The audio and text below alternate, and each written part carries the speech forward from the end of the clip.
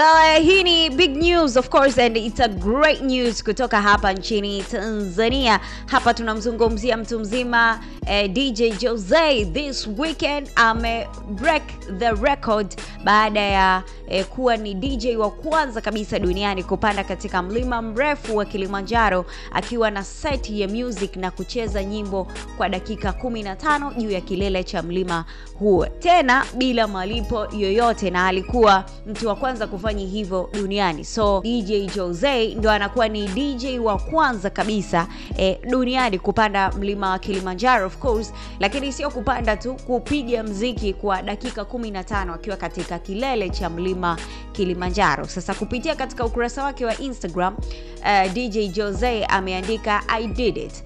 Play on Mount Kilimanjaro, the highest freestanding mountain in the world. Akaandika 50,000 meters above sea level and 400 meters above its plateau base, breaking the world record. I'm the first man to ever played in 15-minute DJ set.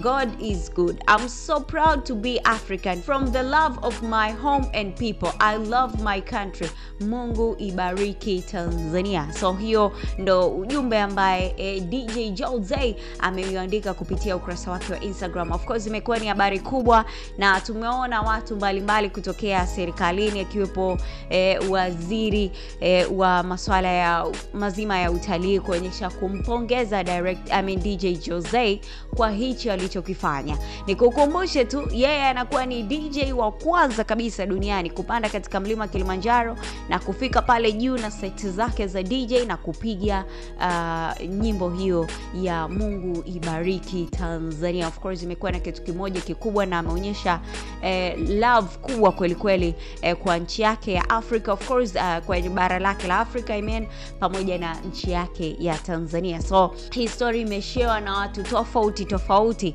na sisi pia tunamwambia a big congratulations Joozey, you did it my man, you did it. Usisahau kuambia kitu chochote hapo chini kwenye comment.